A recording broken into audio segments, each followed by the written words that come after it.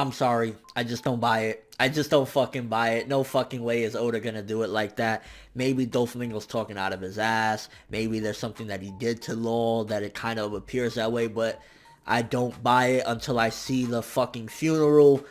That Law is dead. Like, not like that especially. No fucking way. Oda, if you did that, yo, I'm not gonna be upset. I'm just gonna be like, why, Oda? Why? So starting off this chapter, I was very pleasantly surprised, and it was very unexpected to get a piece of Zoro's training. I was like, wow, you know, that kind of, I guess, made Pika stuff a little bit more valuable. Like, afterwards, we get a little flashback of a piece of his training and something that he had to go through, which was basically conquer the, you know, the hockey inside of the sword and whatnot, and seeing Mihawk is always a treat as well. And the fact that it was like, no alcohol until you can do this shit, that, especially somebody like Zoro, a drinker like him, that motherfucker every second of the day was probably pushing. So definitely interesting stuff there, and I'm just glad as fuck. Like, that's something that I really want to see more of, what they were doing during the time skip. Like, exact, you know, okay, well, Mihawk and Zoro, how did Zoro lose the eye? Which, stuff like this gives me hope that we will see at some given point that exact moment in a flashback or whatever the case may be. Then we got small little pieces here or there. Fujitora saved everyone. The factory's getting destroyed, which was something huge for a long time, destroy the factory. So I guess in that aspect, a little piece of progression as well, even though it's the Tontadas. But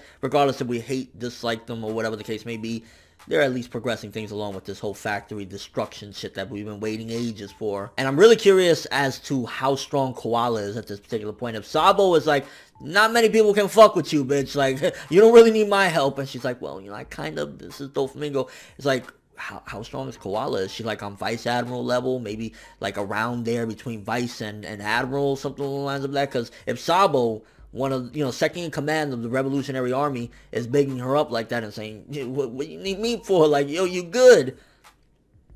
Koala, strong bitch, I'm telling you. And then we also got the setup and progression that they're going over as well to help Luffy and whatnot. So we might have a really huge battle at the end. Maybe Luffy won't be able to take on Doflamingo because he'll be so weak and fucked up mentally that it's going to take Sabo, you know, an extra hand or something. Or maybe, you know, a big war is going to break out. I know that that's a very good setup. You know, Sabo and Koala nonetheless going to show up to help Luffy, but yeah, it's gonna get real. And finally, it took too damn long, but finally, Luffy put down Bellacrust. If at this particular point there's nothing more for Bellamy, I'm still questioning why Oda brought him back, honestly. Like, ever since he's come back, it's just more pathetic and more pathetic and more pathetic. And yeah, maybe a little bit of sympathy towards the end with what he said, you know, a foolish man doing his foolish things, you know, foolish ways, or whatever the case may be. And, you know, it's supposed to be sympathetic, but why bring him back if he's just going to keep on? And I guess that's to show that he has this strong resolve or whatever, but if he's not going to be a key player to things and he's just like there as an extra head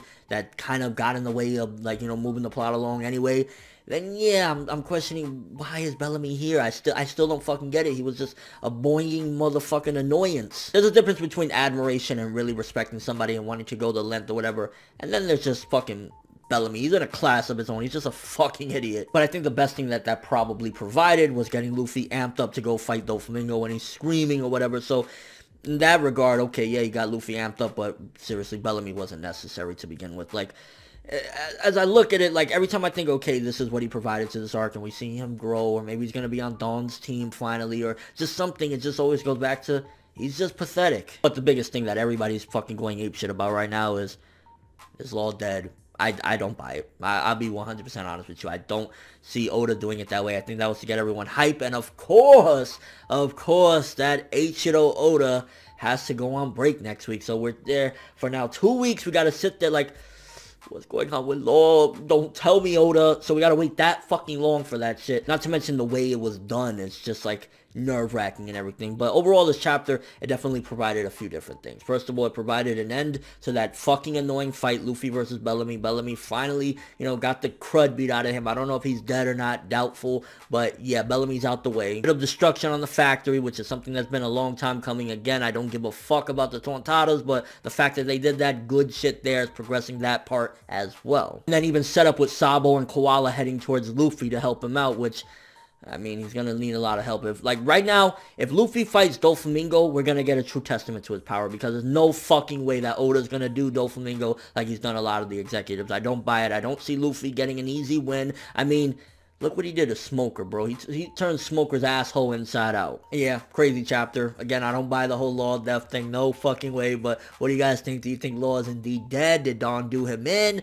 Did he do something? Maybe he extracted a power from Law. Maybe he made Law do a power on himself to appear to be dead. How strong do you think Koala is? And what role do you think they're going to have in going for Luffy, you know, to help him out with Doflamingo, or by the time they get there, is the fight already going to be done? And is it just me, or are you glad that Bellamy's finally out the way? And just your overall thoughts. Honestly, very good chapter, between an 8 to an 8.5 for this one. I mean, it did some pretty big things, and to be honest with you, that ending has me going crazy. I would go a little bit more crazy if it was actually showcasing him being dead there, and it was like, yeah, he's fucking dead. Because when you do these things, usually it's like, it's just to amp people up and get people excited, and then we're going to find out that there's a catch to it where eventually Law will come back. It's like, just either straight up show it that, like, you know, Whitebeard took the cannonball to the fucking face, or, you know, because now we gotta wait 2 fucking weeks, Oda. Why are you doing this to us, bro? But yeah, still very fucking good shit. I can't wait for this next chapter. That's all I have for this review. Thanks for watching. Hope you enjoyed. If you liked anything I had to say or enjoyed the video, drop me a like. I'd greatly appreciate it. And if you haven't subscribed, if you could do so as well, that'd be amazing. ForneverWorld. And as always, people, have an awesome day.